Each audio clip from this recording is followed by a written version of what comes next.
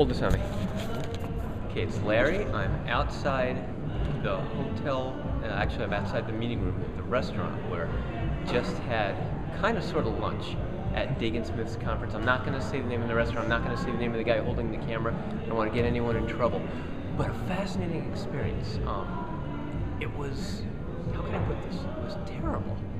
And the temptation was to blame the people who were there. Actually, again, it's funny, the waiter at the restaurant is the one holding the camera. It wasn't the people, it wasn't the food was fine. The process broke down. Something happened. We all have been to restaurants. We know we're supposed to get served at a certain time. We know we're supposed to have certain things happen at certain times.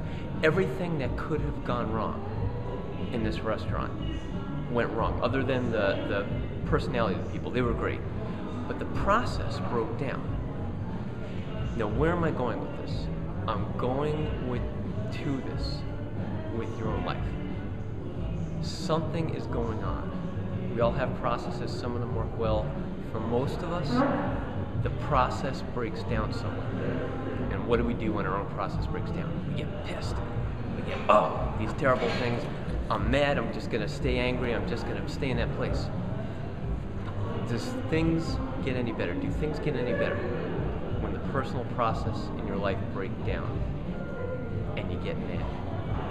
Or do they get better when you take the emotion out of it and instead of getting frustrated, you get fascinated? I sat there waiting for the food and I'm saying, rather than being mad, I'm saying, I wonder what's happening back there. Did the chef quit? I don't know, but it was a fascinating puzzle.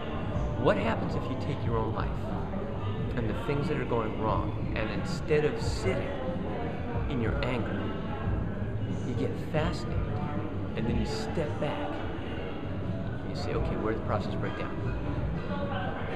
How can I fix it? How can I turn it into a really cool puzzle that gets fixed? And then I'm going to the next one.